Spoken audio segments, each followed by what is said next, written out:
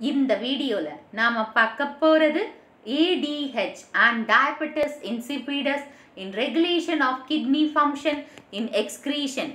ADH and Diabetes insipidus. ADH na anti-diuretic hormone or vasopressin. So இப்போ இந்த kidney வந்து இந்த ADH hormone மூலமா எப்படி functioning நடக்குது? So the functioning of kidney is efficiently monitored and regulated by hormonal feedback control mechanism involving the hypothalamus, the juxtaglomerular apparatus and a certain extent the heart. இப்போ இந்த kidney எப்படி function ஆகுது ரொம்ப அதாவது effective-ஆ efficient-ஆ எப்படி function ஆகுது அதை யார் கண்காணிக்கிறாங்க மானிட்டர்னா அது யார் கண்காணிக்கிறாங்க அது யார் செயல்பட ரெகுலேட்னா செயல்பட வைக்கிறாங்கன்னா அதுக்கு காரணம் யாருன்னா இந்த ADH ஹார்மோன் தான். ADHனா இவங்க வந்து ஒரு நெகட்டிவ் ஃபீட்பேக் மெக்கானிசத்தை கொடுக்குறாங்க. இது பாருங்க, இது வந்து அதாவது ஹைப்போதலாமஸ் ரீஜன். இதில் இருக்கிறது இது வந்து பிட்யூட்டரி கிளாண்ட். இந்த பிட்யூட்டரி கிளாண்ட்ல நியூரோ ஹைப்போஃபைசஸ் அதாவது இந்த பக்கம் இது posterior லோப்ல neuro ஹைப்போஃபைசஸ்ல 2 hormone responsible. So அதில் ஒன்று வந்து ADH hormone R வாசோபெர்சின் hormone. So இதோட செக்ரீஷனால தான் நம்மளுக்கு ஃபீட்பேக் மெக்கானிசம் வருது. ஸோ அந்த ஃபீட்பேக் மெக்கானிசம் அந்த ஹைப்போதலாமஸ் ரீஜன்ல அந்த பிட்யூட்டரி கிளாண்ட்ல போஸ்டீரியர் அதாவது நியூரோ ஹைப்போஃபைசஸ் இல்லை போஸ்டீரியர் அடிப்பகுதி பகுதி அதுக்கு இன்னொரு பேர் வந்து நியூரோ ஹைப்போஃபைசஸ்ல இருக்கிற அந்த ADH ஹார்மோன் பிளஸ் குளோமருலர் அப்பேரட்டஸ் அது என்ன nephron. Okay, nephron and heart இது மூணுமே இதில் சம்மந்தப்பட்டிருக்கு. ஆஸ்மோ receptors in the hypothalamus region are activated by changes in the blood volume, body fluid volume and ionic concentration. Osmoreceptors வந்து இந்த bloodல இருக்கு. அதாவது நம்ம thalamus region அதாவது இந்த thalamus regionல அந்த pituitaryல வந்து osmoreceptors இருக்கு. இந்த இதுல வந்து osmoreceptor அதாவது posterior லோப்ல வந்து ஆஸ்மோரிசெப்டார்ஸ் இருக்கு. ஸோ இந்த ஆஸ்மோரிசெப்டார்ஸ் வந்து எதை ஆக்டிவேட் பண்ணுதுன்னு பார்த்தீங்கன்னா அந்த ஆக்டிவேஷன் வந்து எதில் மாற்றத்தை தூண்டுது. அந்த தூண்டுறதுனால அதாவது ஆஸ்மோரிசெப்டார்ஸ் வந்து எதை தூண்டுது அதாவது ஆக்டிவேட்னா தூண்டுறதுனால என்னென்ன மாற்றம் ஏற்படுதுன்னு பார்த்தீங்கன்னா பிளட் வால்யூம் சேஞ்ச் ஆகுது. அது மட்டும் இல்லாமல் நம்ம பாடியில் இருக்கிற எல்லா ஃப்ளூயிடோட வால்யூமும் சேஞ்ச் ஆகுது. அண்ட் அயானிக் கான்சென்ட்ரேஷன் நம்ம பாடியில் இருக்கிற அந்த அயான்ஸ் அதோட கான்சென்ட்ரேஷனும் வந்து சேஞ்ச் ஆகுது. when there is excessive loss of fluid from the body or when there is an increase in the blood pressure. இப்போ நம்ம பாடியிலேருந்து நிறைய ஃப்ளூயிட் வந்து வெளியில் போகுது. இப்போ ஃபார் எக்ஸாம்பிள் நீங்கள் ஒரு வேலையை செய்கிறீங்க, அந்த வேலை ஒரு மாடி ஏறுறீங்கன்னு வச்சுக்கோங்க, ஒரு 3 மாடி ஏறுறீங்க. அப்போ நம்ம பாடியிலேருந்து எது போகுது வேர்வையாக எது போகுது வேர்வையாக தண்ணி அதாவது ஃப்ளூயிட் ஸ்வெட்டுன்றத வேர்வைன்ற இதில் வந்து பாடியிலேருந்து நிறைய ஃப்ளூயிட் வெளியில் வருது.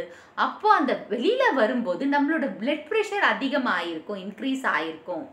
The osmoreceptors of the hypothalamus respond by stimulating the neurohypophysis to secrete the antidiuretic hormone, a positive feedback mechanism. இப்போ என்ன ஆகுதுன்னு சொன்னேன், அதாவது என்னது எக்ஸஸ். இப்போ நீங்கள் ஒரு வேலை செய்கிறீங்க, வேலை செய்யும் போது நம்ம வேர்வை வந்து அதிகமாக ஆகுது. அப்போ நம்மளோட பிளட் ப்ரெஷர் இன்க்ரீஸ் ஆகுது. அப்போ என்ன நடக்குதுன்னா இந்த பிரெயினில் அந்த ஹைப்போதலாமஸ் ரீஜனில் இருக்கு இல்லையா அந்த ஆஸ்மோரிசெப்டார்ஸ் இந்த ஹைப்போதலாமஸ் ரீஜனில் இருக்கிற ஆஸ்மோரிசெப்டார்ஸ் என்ன வேலையை செய்ய சொல்லுதுன்னா அதாவது ADH இங்கே இருக்கிற அதாவது இது ஹைப்போதலாமஸ் ரீஜன் இதில் இருக்கிற இவங்க வந்து இதில் இருக்கிற ஆஸ்மோரிசெப்டார்ஸ் வந்து போஸ்டீரியர் பிட்யூட்டரி கிளாண்ட்ல இருக்கிற அந்த வாசோபெர்சின் இல்லை ADH ஆன்டி டயூரிட்டிக் ஹார்மோனை செக்ரீட் பண்ண சொல்லுது. ஸோ செக்ரீட் பண்ண சொல்கிறதுனால அது பாசிட்டிவ் ஃபீட்பேக் மெக்கானிசம் அப்படின்னு சொல்லலாம். ஸோ நெக்ஸ்ட்டு இங்கே நீங்கள் பாருங்கள், இந்த கிட்னி வந்து அதாவது இந்த 2 ஆரோ மார்க் இருக்குது. கிட்னிக்கு வந்து பிரெயின்லேருந்து அந்த ஃபங்க்ஷன் வரணும், சிக்னல் வரணும், இது அதுக்கேற்ற மாதிரி நடத்தணும். அதே மாதிரி ஹார்ட்டோட சம்பந்தம் இருக்குது, லங்ஸோட சம்பந்தம் இருக்குது. அண்ட் இந்த erythrocyte, that is RBC secrete ஆகிற எரித்ரோபொயாட்டின் என்ற ஹார்மோன் அதை செக்ரீட் பண்ணுறதுக்கு இருக்குது. லிவரோட சம்பந்தம், ஏன்னா யூரியா அங்கே தான் செக்ரீட் ஆகுது. அண்ட் அட்ரினல் கிளாண்ட் வந்து கிட்னிக்கு மேலே இருக்குது. போன் ஃபார்மேஷனும் கிட்னியில் இருக்குது. ஸோ இத்தனை பல வகையான வேலைகளை இந்த கிட்னி வந்து செஞ்சிட்ருக்கு. அதுதான் இங்கே போட்டிருக்காங்க. இப்போது இந்த ADH facilitates the reabsorption of water by secreting the number of aquaphorins on the cell surface membrane of the distal convoluted tubule and collecting duct.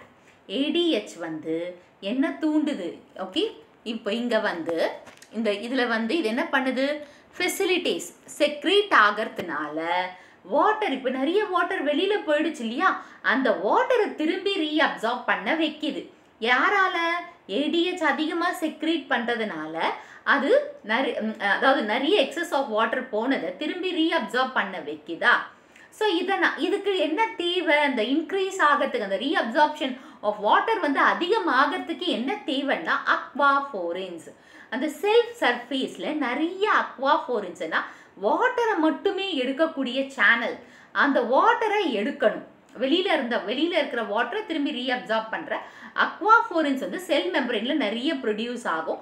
இது எங்கே பார்க்கலான்னா distal convoluted tubule and collecting ductile இந்த reabsorption, அதாவது நெஃப்ரானில் இருக்கிற distal convoluted டிபியூலும் collecting டக்ட்லையும் இந்த அக்வாஃபோரின்ஸ் அதிகமாக இருக்கணும் செல் மெம்பரேனில்.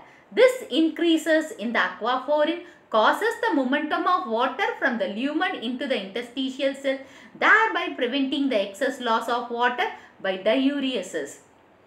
Diuresisனா நிறைய water வந்து வாட்டர் மட்டும் இல்லை, நம்ம பாடியில் இருக்கிற பாடி ஃப்ளூயிட்ஸ் எல்லாம் வெளியில் போயிடும், அதாவது வெளியில் போகிறது. அதை தடுக்கிறது யாருன்னா, எப்போ அந்த அக்வாஃபோரின்ஸ் வந்து அதிகப்படுத்துதோ அவங்க என்ன பண்ணுறாங்கன்னா இந்த வாட்டரோட மூமெண்ட் வந்து லியூமன், அதாவது கலெக்டிங் டக்ல இருந்தும் அண்ட் கன்வல்யூட்டட் டிபியூல்ல இருந்து வாட்டரை வந்து இன்டர்ஸ்டீஷியல் செல்ஸுக்குள்ளே அனுப்புகிறாங்க.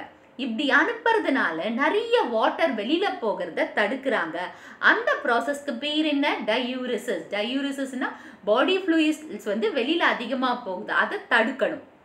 So when you drink excess amount of your favorite juice, the osmoreceptors of the hypothalamus is no longer stimulated and the release of ADH is suppressed from the neurohypophysis.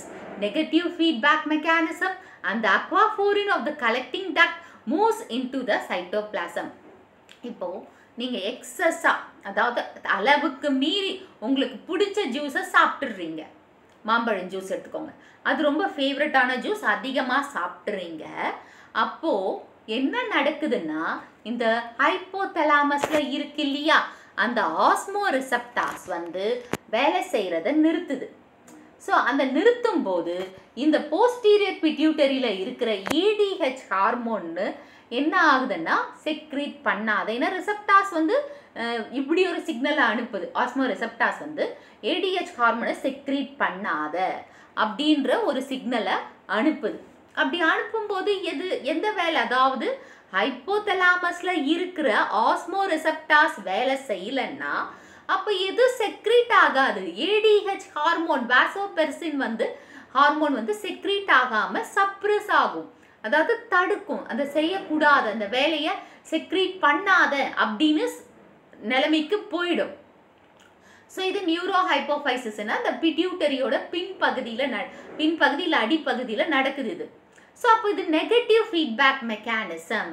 அது மட்டும் இல்லாமல் இந்த அக்வாஃபோரின்ஸ்னா இந்த water channel இருக்கு இல்லையா, collecting duct move in to the cytoplasm. Collecting டக்ட்ல இருந்து சைட்டோபிளாசத்துக்கு போயிடும். இந்த அக்வாஃபோரின் வந்து செல் மெம்பரைன்ல இருந்து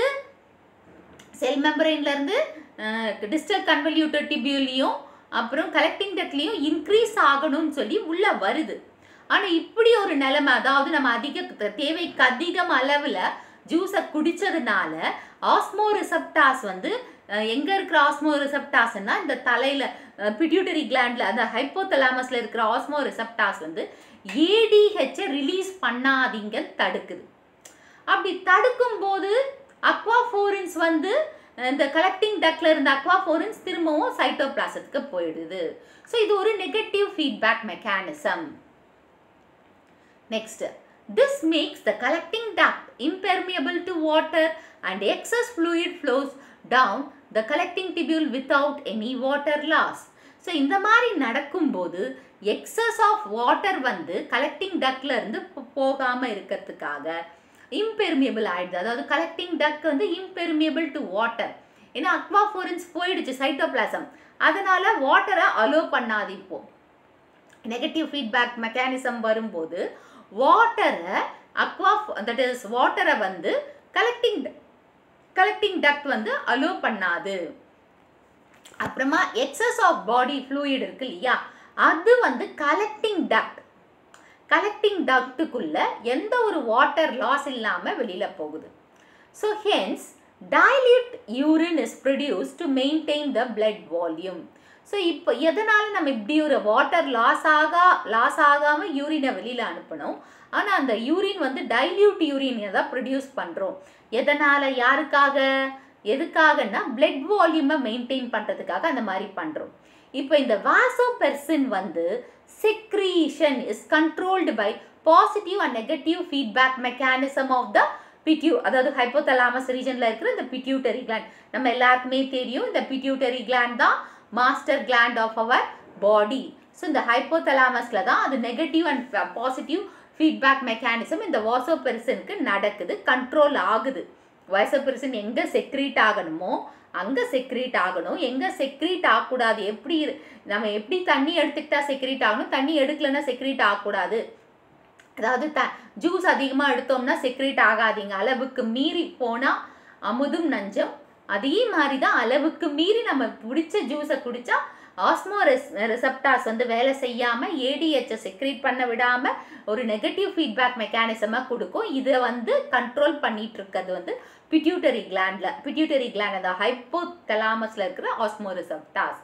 Defects in ADH receptors or inability to secrete ADH leads to a condition called diabetes insipidus.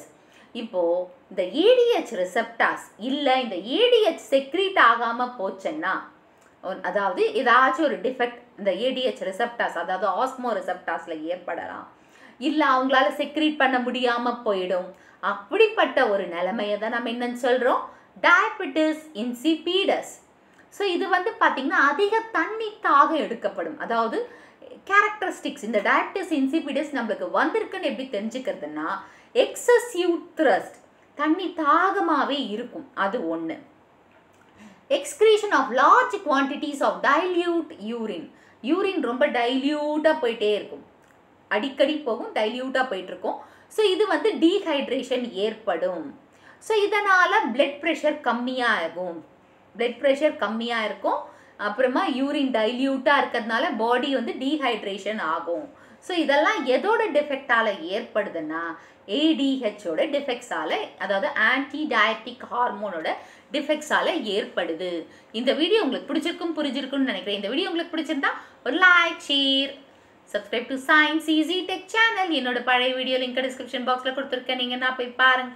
ஏதாச்சும் டவுட்ஸ் இருந்தால் கமெண்ட் பாக்ஸில் போடுங்க.